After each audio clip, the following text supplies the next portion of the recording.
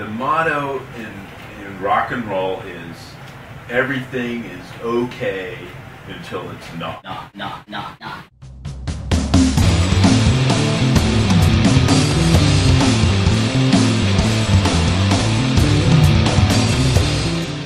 And Billy Zoom walks up to me and says, "Oh, hi, I'm Billy Zoom." And I said, "Hi, I'm Paul DeGray."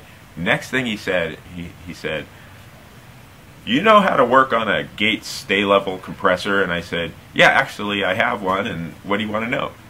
And Billy just went, oh my gosh, someone that knows about electronics. So we sat and talked in the trailer for quite a while, talked about electronics.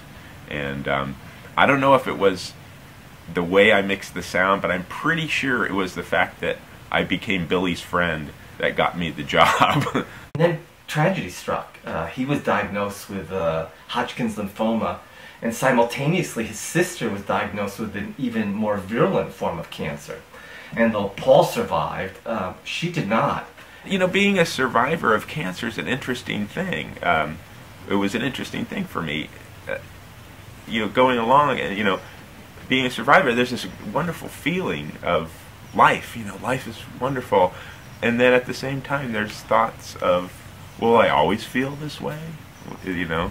And then I'd love to share this feeling. How do I do that?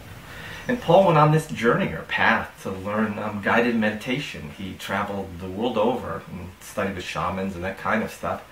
And then he eventually incorporated ideas from Native American ceremonies and Peruvian whistle vessels and so forth. And he created this very simple healing ceremony. And what he does with it is, for every new moon, he offers it to Los Angeles.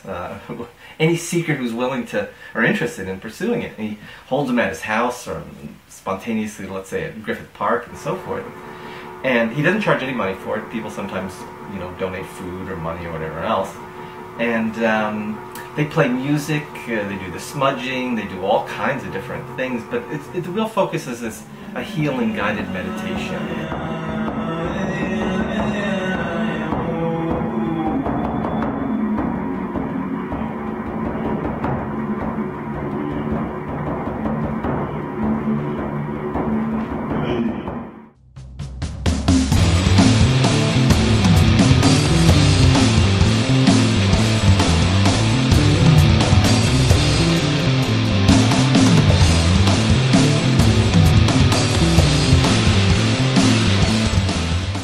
I once worked with this band named Crying for Cotton. And the lead singer and the guitar player and composer could never agree on anything.